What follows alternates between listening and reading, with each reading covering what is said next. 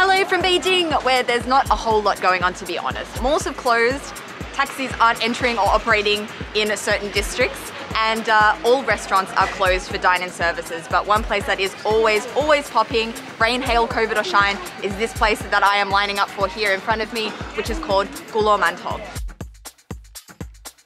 Whenever I pass this place, morning, noon or night, there is always a queue of people lining up to get it. Oh my god, this queue just keeps going and going and going. And the thing people are lining up to buy, and myself included, I have officially joined the queue, is mantou, which is basically steamed, plain white buns. No filling, no flavor, just plain steamed white buns.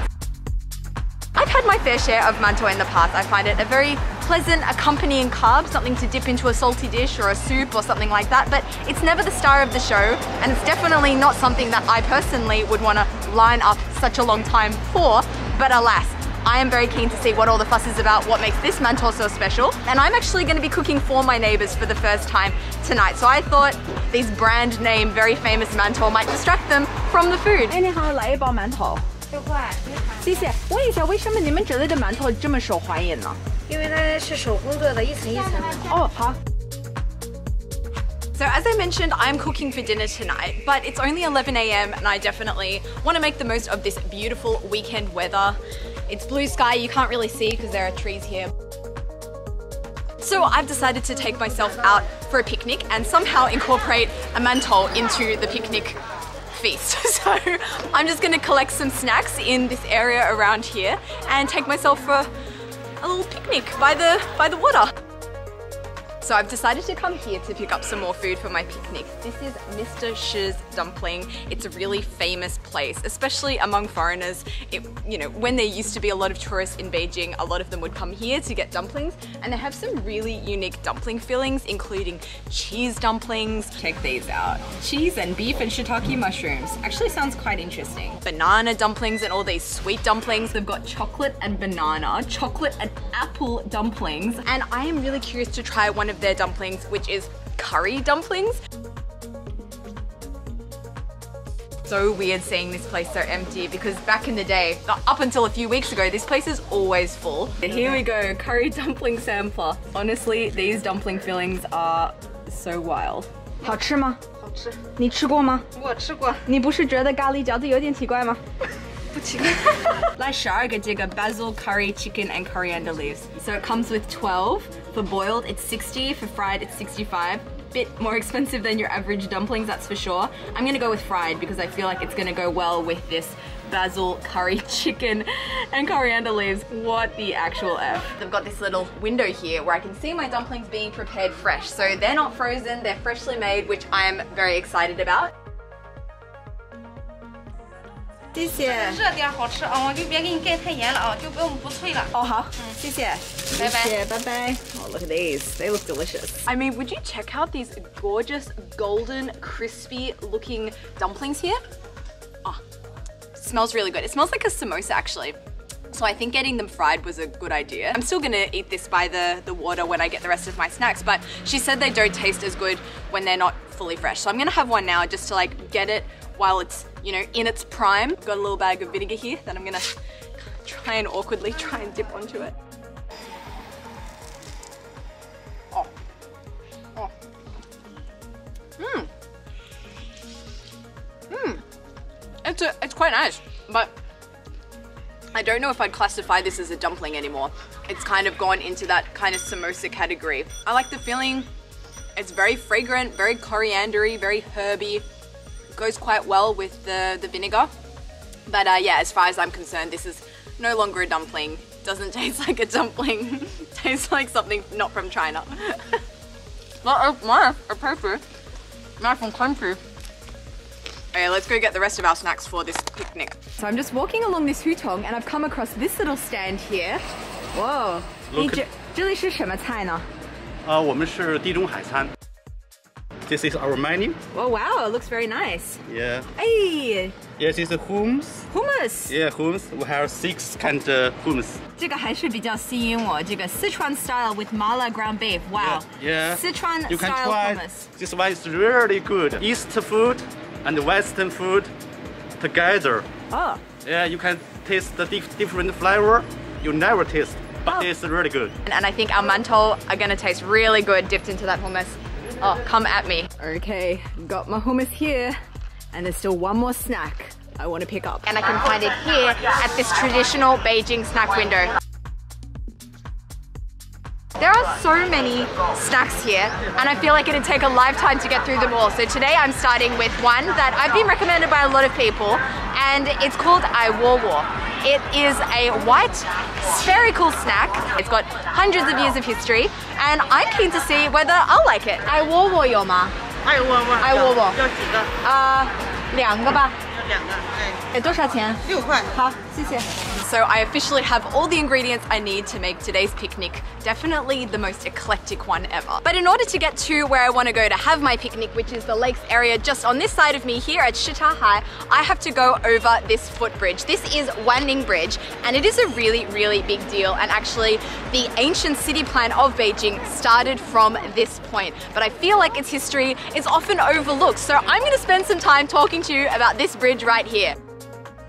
So back in the Yuan dynasty, some 700 or so years ago, back when the ancient capital of Beijing was first being designed and built, the person in charge of designing the city plan of the city was called Liu Binzhong, and he was an expert in designing according to yin and yang traditional principles. And according to this theory, water, which is a character of yin, needs to be situated in the west of the city. So the bridge in question, Wanning Bridge, is this one behind me here. And if I turn to this side, or as I could say, if I turn to my west, you can see xixxx and the lakes area of Beijing. So it was decided, because of this bridge's location, that the central axis of Beijing would actually go from this point and stretch northwards and southwards, and all the important buildings of Beijing would be situated along this central axis. Of course, the Forbidden City, Tianmen, Gulou and Zhonglou, the Bell and Drum Tower. And according to this legend, it all started here. But that's not the only reason why this bridge here is really, really special. Another reason is that as the capital of the country, there are a lot of supplies that were needed in Beijing that often came from the south of China. For example, grain and rice, of which came mostly from the areas below the Yangtze River. So a grand canal system was strengthened and reinforced, resulting in the world's longest man-made canal, stretching right from the south of China all the way to the capital of Beijing. And this bridge here was actually the last water gate before the cargo boats would come in through here, down this last bit of canal into xixxx, and the goods from all over China would be bought and sold and traded. And it's here that I'm gonna have my little picnic today, but I'm not the only one with this picnicking idea. Every single bench is occupied, and I was so lucky because someone just left this bench and I grabbed it. It's mine now. I have occupied the bench, and we are about to have what is possibly the world's most eclectic picnic. We've got Middle Eastern hummus dip topped with Sichuan style beef. We've got mantou. We've got xixxx, traditional Beijing snack. And we've got curry dumplings. So first things first, gonna get me a mantou. You know what, I'm just gonna try this mantou because I'm very curious what makes it so lineup worthy. Texture looks much like other mantou I've had.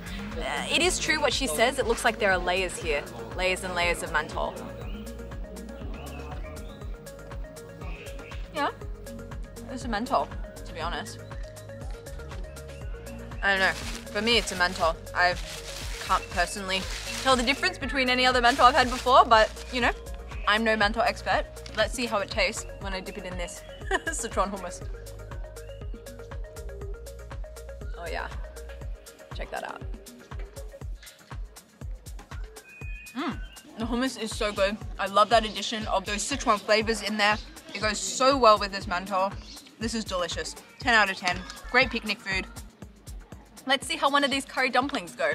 Dipped in this. Wow, honestly, what a mix. Curry, dumpling, Sichuan beef, hummus, which I guess is kind of Middle Eastern. What a combination of cultures here, but we are into it. We're doing this. Gonna dip this curry dumpling into the hummus.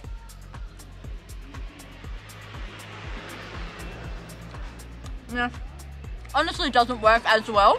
I won't be doing that again. This is a bit too strong of a flavor to go with this. It's a bit of a conflict in my mouth, but you know, yum, yum, together, not so yum. Last thing to try at this little picnic are my xixxx here, the traditional Beijing snacks, and picking it up, oh, it's very, very soft. It kind of reminds me of like a snowball, Just kind of very delicate, very floury on the outside. Let's give it a bite. I feel like there's white all over my mouth, is there? I feel like there's what? Interesting. Wow, quite sweet. Inside, there's a mix of all these different things. The outside here is made from glutinous rice, and then inside you've got this sweet mixture of seeds and nuts and dried fruits. And you've also got some sesame seeds in there as well. It's really nice. It's very refreshing, sweet. I probably wouldn't want to have more than one because it's quite overwhelming, that sweetness and that glutinous rice. But yeah, I'd rate this Beijing snack a 7 out of 10. So I just sat there enjoying my delicious, albeit slightly strange picnic and watched the world go by. Okay, so I've just gotten home and I am really curious to see what my neighbours, 2 Beijingers, think of curry dumplings. 觉得怎么样？挺好吃的，是吗？这个味道我还能接受，我以为咖喱饺子我接受不了呢，还行。确实是挺香的，出乎我的意料。 Okay, somewhat of a success, unexpectedly. Okay, so now it's the time of my day where I try and do some Chinese studies. So I've really been focusing on improving my Chinese recently, and how I've been doing that is made up of 3 parts. Firstly, I have bi-weekly Chinese lessons with a tutor online. Secondly, I've got my neighbours who I talk to for at least 2 hours a day, so that's really been helping to improve my Koyu and my spoken slang and just conversational Chinese. And thirdly, my go-to little pocket app, any day, everywhere, anytime Chinese language app, which is Rosetta Stone. In my experience, studying a language is often really frustrating because you often can't see the progress that you're making. But that's what I love about using Rosetta Stone, because it tracks your progress as you move through lessons and units, and you can see in real time as you learn phrases, sentences, and words that are going to be really useful for everyday life and help you thrive in real world situations once you arrive, say, in China. 你有问题吗? I just opened up a new and the first thing it comes at me saying is 你有问题吗? 你有问题吗? Like really aggressive. 你有问题吗 means, do you have a problem? Like, what's your problem? And that's actually something that I love about this app, Rosetta Stone. It teaches you practical Chinese. This is a phrase that you will hear. This is a phrase that it's useful to use. Like, you're walking down the street, someone's looking at you. Oh, 你有问题吗? What? One thing I particularly like about Rosetta Stone is the pronunciation tool. It's so useful because if you weren't already aware, Chinese is a tonal language, and if you get even just one tone on one character wrong, it can change the entire meaning of a sentence. So I've been using this to make sure my tones are on point. For example, you can see here. 这是一扇非常小的门. 这是一扇非常小的门. So if you're thinking about learning a language, whether that be Arabic, French, German, Chinese, or English for that matter, I'd really recommend giving Rosetta Stone a try. And actually, if you check out the link in my description, you're gonna see great deals off all of the Rosetta Stone monthly subscriptions. And for $179 US, you're actually gonna get a lifetime subscription to the app. And that's over any language that you wanna learn now or in the future. So give it a go, let me know what you think. Anyway, it's back to our video for today, and I wanna show you what I'm gonna be making for dinner tonight. I've had this bubbling away in the slow cooker for about 5 hours already. It is my signature crowd-pleasing meal of eggplant, pork, and all these other spices and sauces, and it's absolutely delicious over noodles. So I'm gonna be making that tonight, but I thought it might be strange if I just present them one solitary dish. So something interesting I found when I first came to China is when you go to someone's house for a home-cooked meal, it won't just be one thing. For example, when I say one thing, I mean like in Australia, my mum, she'll cook for dinner one thing, like a curry or a spaghetti or a stir fry, you know, and paired with rice, that's your meal. But here in China, when it comes to home cooked meals, you don't see one dish on the table. There's at least 3 or 4 or 5, depending on how many people are there, at least 3. So I thought I should make at least some simple side dishes tonight. So that's what I'm gonna do. Alongside our noodles for tonight, I'm gonna be making the classic egg and tomato stir fry, as well as an equally classic smashed cucumber salad. 2 very lovely, summery, fresh dishes, and I think good compliments to this quite heavy noodle topping here.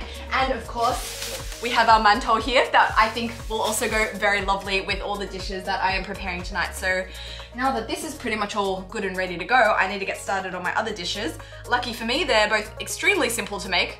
Probably the easiest recipes in the book when it comes to Chinese cooking, so I think I'm gonna be just fine. They're coming over in about 45 minutes. Let's do this.